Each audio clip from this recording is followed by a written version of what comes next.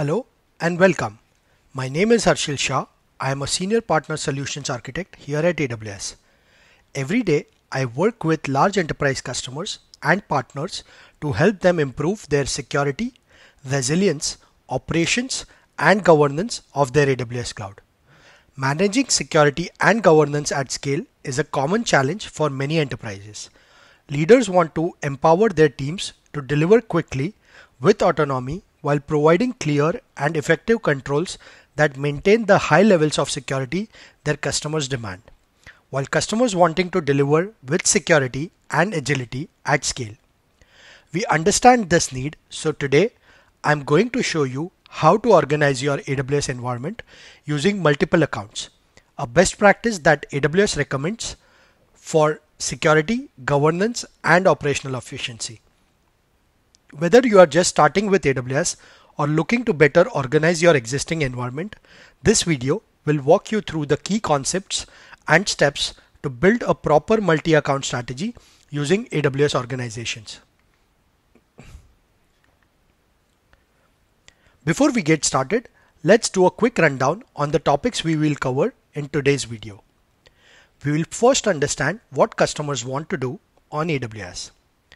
Identify current challenges they face. Why do they choose to use multi-accounts for their AWS environments? We will then dive deep into AWS organizations and how it solves for multi-account deployments. I will then provide you recommendations on possible organization structures.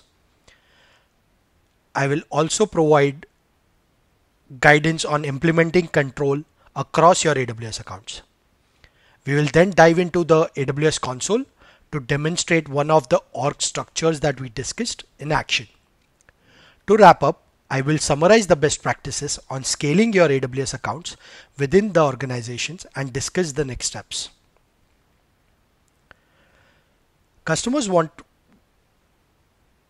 What do customers want to do on AWS? Customers want to build applications in the cloud for their business needs. They want to constantly innovate and deliver value at a rapid pace, all while remaining secure and compliant to their organizational security boundaries. Now let us find out what challenges do they face. Customers tell us that they want to quickly set up and configure a new environment in a consistent manner. They need to perform cloud operations centrally for their scaling needs along with enhanced visibility and control.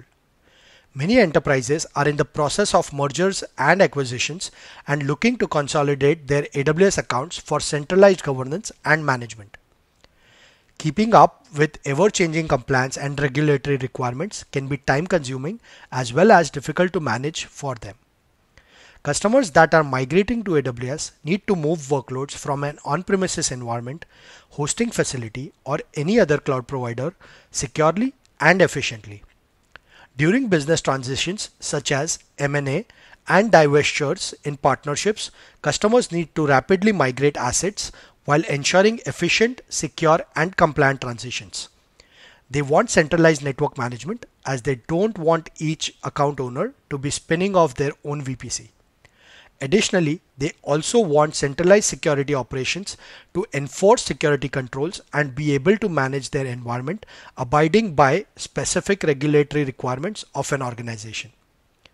Customers want to define and enforce controls while providing speed and agility for their developers.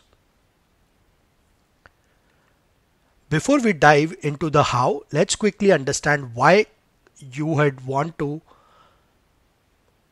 use multiple AWS accounts instead of putting everything in one account. Customers like yourself typically have a large number of teams and various business processes in place depending on their operational, regulatory, and budgetary requirements and governing them centrally.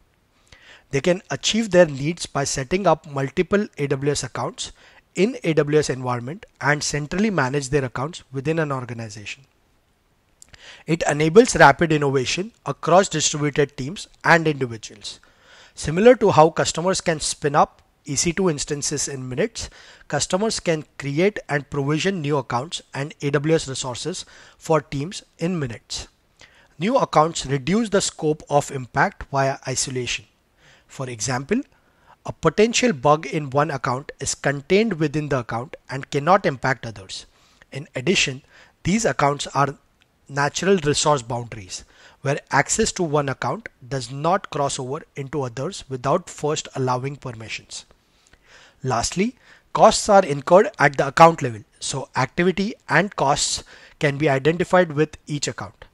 With multiple accounts, customers can simplify billing where resources used within an AWS account can be allocated to the business unit that is responsible for that account. It's worth noting that not all AWS customers start with a single account. Some customers may migrate to AWS and set up multiple accounts to start so they can achieve the same benefits as described here. AWS organization also allows customers to centrally manage and govern separate accounts within the same environment. Let's shift from right to the left on this slide, where we have a basic organization structure in its simplest form. Spread across 3 organizational units, one each for workloads, security, and infrastructure, which are dedicated units for its specific purpose. As we move right, we expand into a enterprise-grade AWS organization structure, which includes multiple accounts in each of the OUs discussed on the left. This is the most common structure we find large enterprises utilize and expand upon for their AWS environments. One of the most powerful features of AWS organizations is service control policies, or SCPs in short. These policies let you set controls across your organization by restricting which AWS services and actions are available in member accounts. Additionally, you have resource policies that can be applied at an instance level and declarative policies that allow you to centrally define and enforce desired configuration for AWS services across your organization, ensuring consistent behavior even as service evolves. For customers at enterprise scale with large number of applications and distributed teams, cloud setup and governance can be complex and time consuming.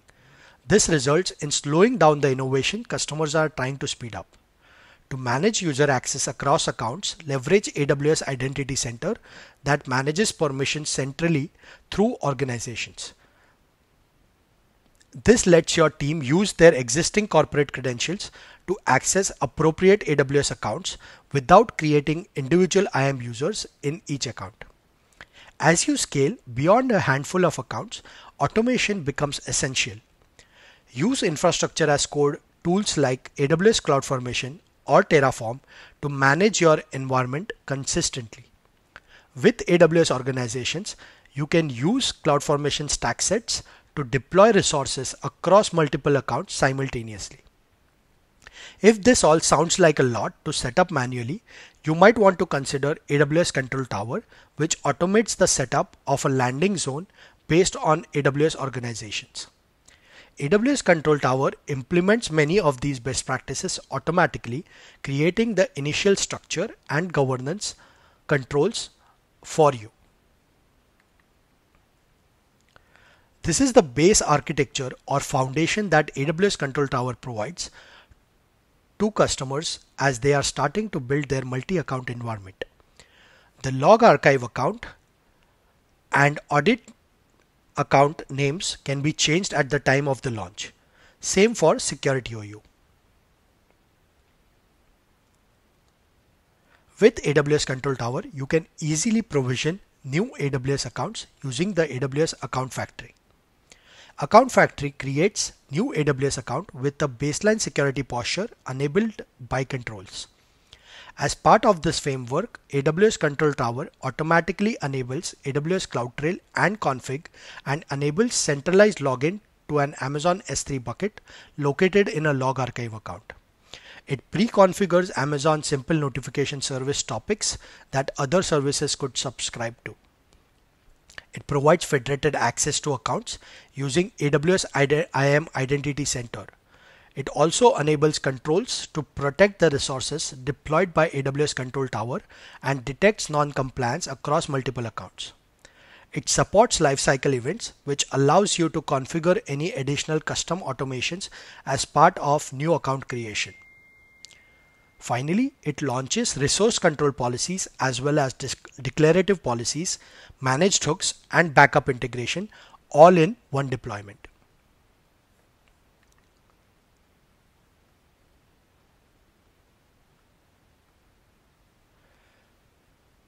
Now let's log into the AWS console and navigate to AWS organization page to demonstrate our multi-account structure for this demo. At the core of AWS organization console view, it has AWS accounts that displays organizational hierarchy containing all the OUs and accounts that are created.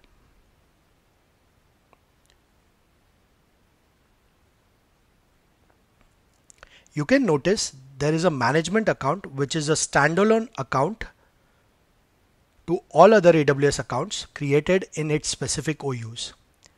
It is a recommended best practice to keep the management account separate than all other accounts in the organization. Next, we are going to apply a service control policy to restrict our production account with least privilege access. To do that, we will first go to policies on the AWS organizations console that offers 7 different types of policies and ensure service control policies are enabled.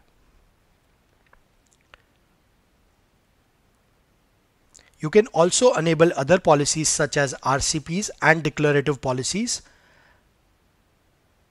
that we discussed earlier. Now for the purpose of this demo, I have applied a SCP on the production OU. So let me navigate to the production OU and go to the account that is listed there and look at the policy. If you notice, I have applied a service control policy called deny access to modify anything in this account. This will ensure that an IAM user has only read permissions within the account, and it will restrict the user to create or modify any resources in this production account. Let us see this in action. If you notice, this account is ending in 5831. I'm going to log into this account where you can verify that it's logged into the account ending in 5831. And you can notice that I am access denied to any kind of service catalog actions or even look at the cost and usage report for this account. This is coming from the service control policy that I have applied on this organizational unit.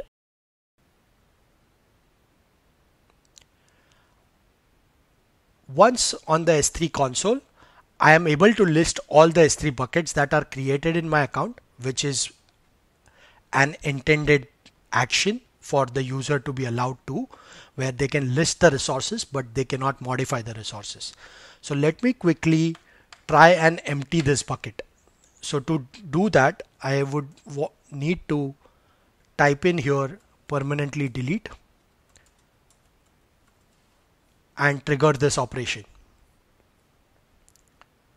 As you notice, it has started to complete the operation. However, there are no objects that are successfully deleted. It will show you the number of objects that failed deletion, and you should be able to see the error here which mentions that S3 delete object version on resource was not authorized to perform with an explicit deny in the service control policy.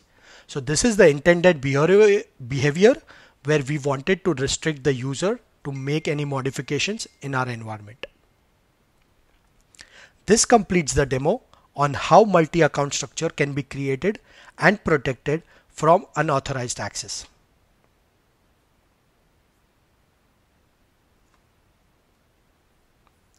To wrap up, let's quickly recap some best practices to deploy a multi-account structure on AWS.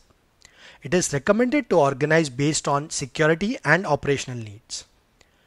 You can apply security controls to OUs rather than accounts.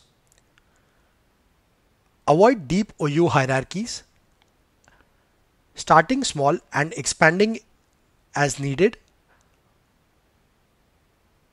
avoiding deploying workloads to the organization's management account, separating production from non-production workloads, assigning a single or small set of related workloads to each production account, using federated access to help simplify managing human access to accounts, and finally, use of automation to support agility and scale.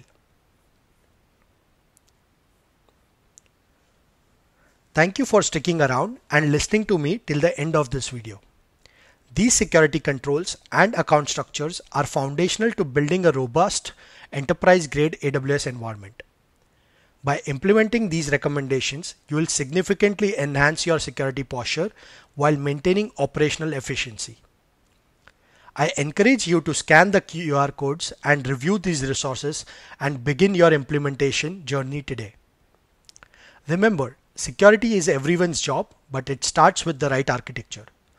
Please reach out to your AWS account teams if you have any questions. Thank you and have a nice day.